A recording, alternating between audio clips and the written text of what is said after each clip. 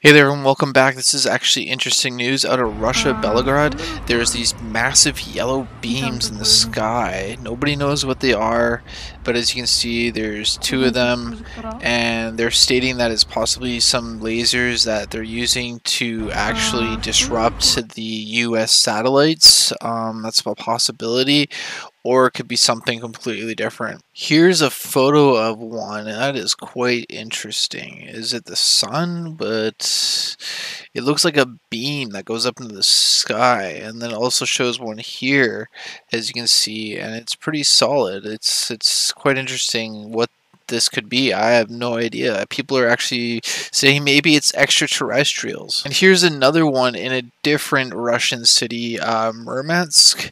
As you can see, this one's actually white and not yellow. So what the heck are these? This is really weird.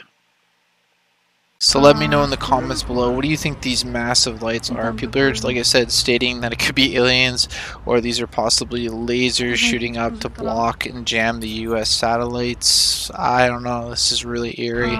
I'm really confused, and I hope somebody can figure it out. So let me know in the comments below, what do you think this is? Also, please like this video and click that subscribe button for more. Thanks for everyone, stay safe, God bless you all, take care, and peace out.